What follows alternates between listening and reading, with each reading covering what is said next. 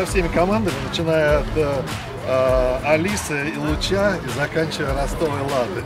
Ожидаю интенсивной борьбы. Это датская команда, которая очень быстрая, динамичная. Вот, мы видели ее в прошлом году, она играла с Ладой, но у Лады, в общем-то, не было особых проблем.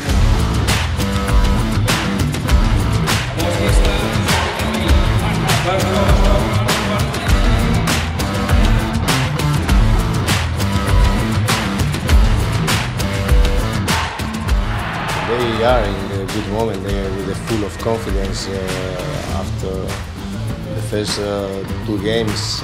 They play home, and it's not easy the way they play, really fast. But I have to say that the team today was amazing, good from the very beginning, really focusing and working really good in defense.